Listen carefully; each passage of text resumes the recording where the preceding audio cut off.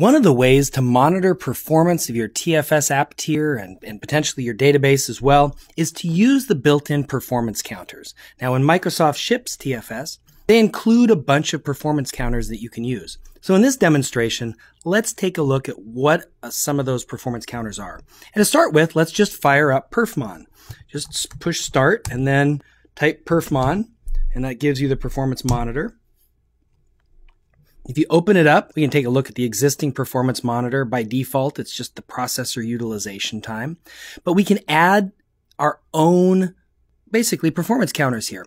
Let's go in, and we might have a user-defined one. And I created one here called TFS data that's just blank for right now. You can right-click here and add a new one if you like. I created one called TFS data that comes with some default ones. Nothing really out of the box and nothing TFS related yet. I just said, give me the default counters. And from here, we can then go in and add some performance data collectors. So I'm going to say this is my TFS app tier potentially, and I'm going to gather performance counter data. You can also gather event data, configuration data, etc. Let's go next. And here's where I'm going to add my performance counters. When you click add performance counters, you're given a selection of all of the performance counters on this machine. Now you'll see everything from the .NET CLR, because it's a .NET application, all the way down to a bunch of, IPsec drivers and all sorts of things. What we care about is the TFS ones, and they're all prefixed with TFS. Makes it easy to find because there are literally hundreds upon hundreds of categories of these. So let's take a look at some TFS ones. There's a chat service that's available. There's a code sense service that runs all of our code sense for Visual Studio Ultimate. There's a file container service, a lab management service, a proxy service, which I think is an important one probably to pay attention if you have proxy services installed. You can look at things like, what is the current cache size? How many file downloads do we have? What is the total cache hits? So basically that's going to be the number of hits when we go and ask for a file. How many are we actually getting back? So we could take total cache hits, for instance, if we like that one, and we could add it, TFS proxy total cache hits, and then maybe the total download requests, etc. And we could do the current cache size if we like. We could add all of those as proxy services. Let's scroll down. We've got more. We've got a few other things. TF services or TFS services. These are things like the average response time for services. This is average response time for all services. Azure Storage, downloaded bytes per second, caching service hits. There's all sorts of different things that you can go in here and explore. Now, we're not going to have necessarily a lot that we're going to want to grab from here. You kind of have a specific need when you start to measure it, but this is where you can find those.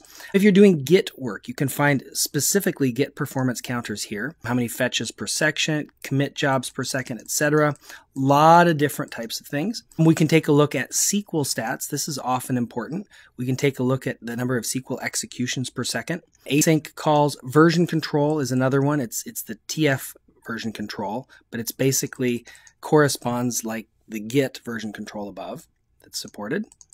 Work item tracking information. There can be some useful ones in here, like for instance, how many active Git work item requests are we having right now? We can add that in and we can see that changing over time. And how many metadata requests are we getting? And we could add those two requests for an example. We could say we want the sample interval to be every 5 seconds for demonstration purposes, and finish. We can open it up and we can then start logging these things. They're being logged out to a file, and we can get some performance counter data basically based off of these performance counters. Let's go ahead and make sure we start that data collector, and we can do some things like seeing the latest reports, create a new window from here, etc., export our list, view the properties, and all of the other things that you can do from your performance monitor.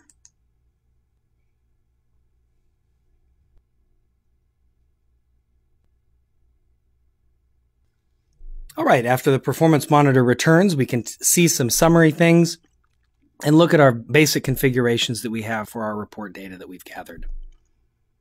In this demonstration, we've walked through some performance counters, how to set them up, how to start gathering data and storing that to a log file, and it can be useful.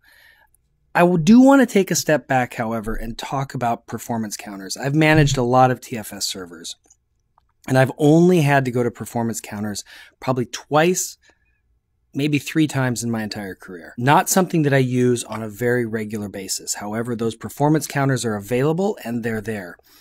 Another tool that you can use, and it changes with each release as well, very often the location, but there's a database that stores transactional data about the performance as well. And you can see a little bit of that data when you look at the URL, which is the URL of your server, :8080 whack TFS whack _OI. And we're going to be demonstrating that when we look at logs, but that's another place where we can see some types of performance data as well as looking with other issues with your TFS server.